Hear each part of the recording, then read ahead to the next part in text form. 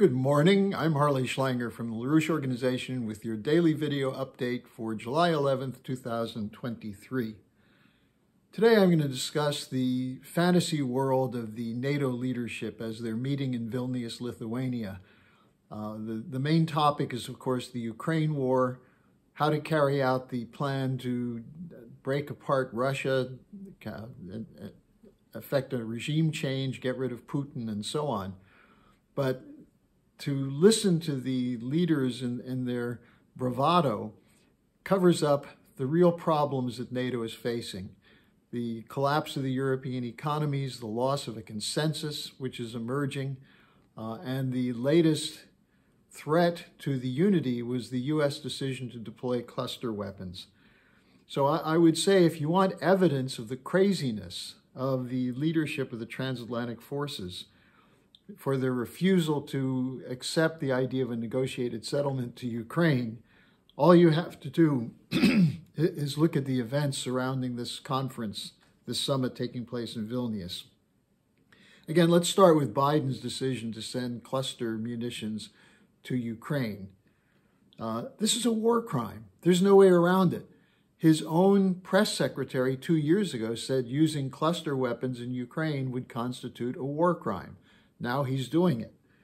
Now his excuse was that the U.S., he said, is running out of ammunition to send. Is this true? Well, the Pentagon denies it. But NATO members are running low. The ability to have their broken economies gear up military production has been a discussion point of NATO summits for the last couple of years. It is a problem. Because of green ideology, because of deindustrialization, they're not prepared for this kind of situation. Now, the other question here is, isn't it Russia that was supposedly running out of ammunition? Now, we also were told sanctions would collapse Russia. It hasn't happened. We're told Putin is weak. Well, actually, what we're seeing is that the West is desperate, whereas Putin continues to be in control of the situation in Russia, and it's NATO that's reacting to what Russia is doing.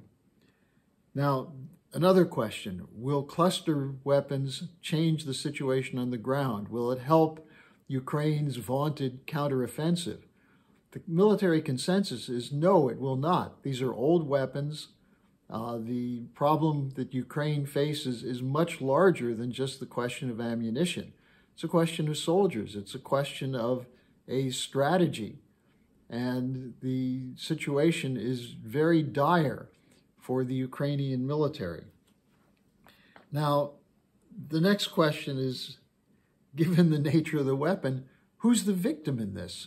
It will kill some Russian soldiers, but it will also kill many Ukrainian civilians into the future, because cluster bombs don't always go off and they can last in the soil for years. Hun Sen, the Prime Minister of Cambodia, sent out a message yesterday. Cambodia was hit hard by U.S. cluster bombs during the Vietnam War.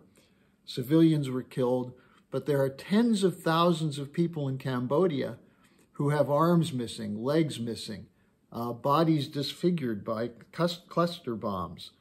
And Hun Sen said that Ukrainians will be the victims 50 years from now because there'll be unexploded cluster bombs on the soil. This will also damage the land for food production. But what does that genius, the National Security Advisor Jake Sullivan, say?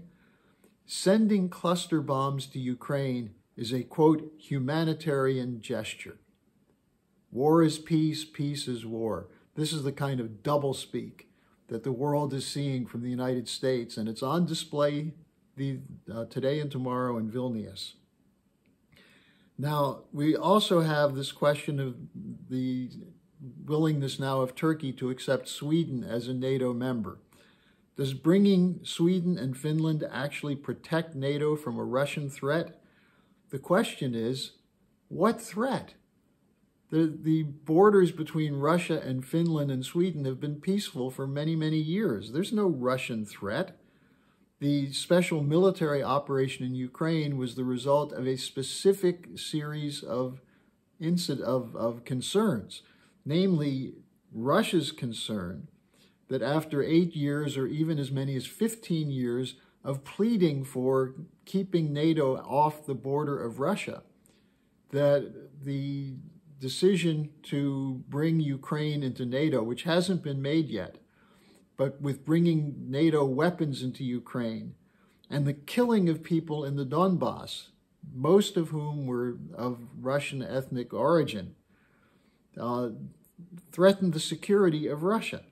Putin kept raising this, and it was never addressed. The idea of a hostile Ukraine on Russia's border that could be used by NATO after the Maidan coup in 2014, which was orchestrated by the United States, that's what Putin was concerned with, not anything in Sweden or Finland. So the idea that this somehow makes the situation more secure for the West is just another one of these frauds. Now, one side note here, the Brits are very upset that Ben Wallace, their defense minister, has not been chosen to be the next head of NATO. Wallace is a mediocrity. He's someone who brings nothing to the table. Of course, so is Stoltenberg. But the idea that the Brits have to be kept out because the Brits are the most insanely committed to this destruction of Russia shows at least someone at NATO is thinking a little bit. Now, the other question about the isolation of Russia, that the war has shown that Russia is isolated. That's nonsense. What it shows is that the West's ability to bully the rest of the world to support it no longer holds. That the bullying of countries to take sides is not working. The global South is rising up against the anti-growth policies of the green ideology, against the enforcement of economic austerity, which has prevented their economic development.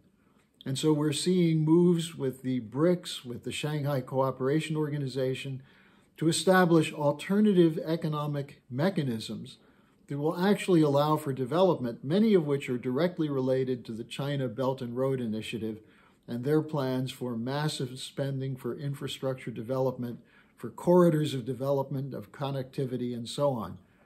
So what we're seeing is the beginnings of this new paradigm that we've been talking about at the Schiller Institute.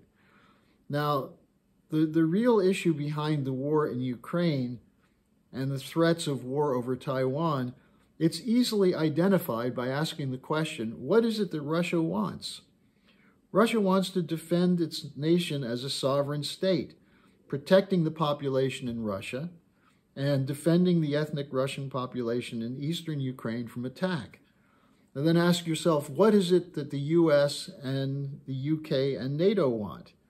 They want to defend the rules-based order. And that means rejecting the sovereign interests of nations. It means demanding adherence to an economic model and economic rules which benefit Western corporate cartels and Western billionaires at the expense of the people in the former colonies who are being pushed to accept the idea of a rules-based order. To defeat this, you have to have a higher peace movement that will bring the U.S., the populations of the United States and the European Union, to reject the idea of the rules-based order. We have no right to impose our model on other countries. Isn't that what the authoritarian policy is, to insist that there's only one way to do it and it's our way? And that's why there's a rejection. So what's necessary is to win people in the West, the population. And this is hard because they're under intense pressure from censorship and media brainwashing and so on, where we're told our enemies are Russia and China and Iran and North Korea and the global South, immigrants from the South, instead of recognizing that the real enemies to our populations exist inside the government, in the permanent bureaucracy, in defense and intelligence, in the State Department, and so on. So people in the West, rather than seeing the new paradigm as a threat, should view it as an opportunity to break out of the ugliness of our current culture and join with the rest of the world in creating a new renaissance, one that celebrates the great discoveries of the past in science, in the arts, and statecraft, and demonstrates that the love of our fellow human beings is the most powerful force in the universe, as it's the force which comes from recognizing our fellow human beings as creative and who are deserving of a right to a good life. That's what the idea of win-win is that the Chinese discuss. Mutual benefit. Development is the new name of peace. I'll be linking at the bottom of the description page today a press release that discusses what went on at the first day of the Schiller Institute conference from last Saturday.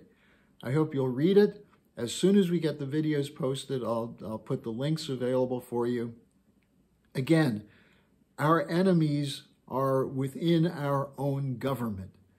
And it's a government which is controlled, the enemies which control both parties and which are insisting on sustaining the rules-based order, which is collapsing the world and threatening to bring us to the brink of nuclear war. So instead of being afraid of Russia and China, let's mobilize for this higher peace movement. Thank you, and I'll see you again tomorrow. Hello, thanks for watching. Be sure to like, subscribe, and hit the notification bell so you don't miss any of our videos. Support our independence to produce videos like these. Become a member of the LaRouche organization at thelarouche.org/member. By becoming a member for $25 or more, you'll get special access to the EIR Alert Daily Briefing and Weekly Magazine, which is what I read to stay on top of things.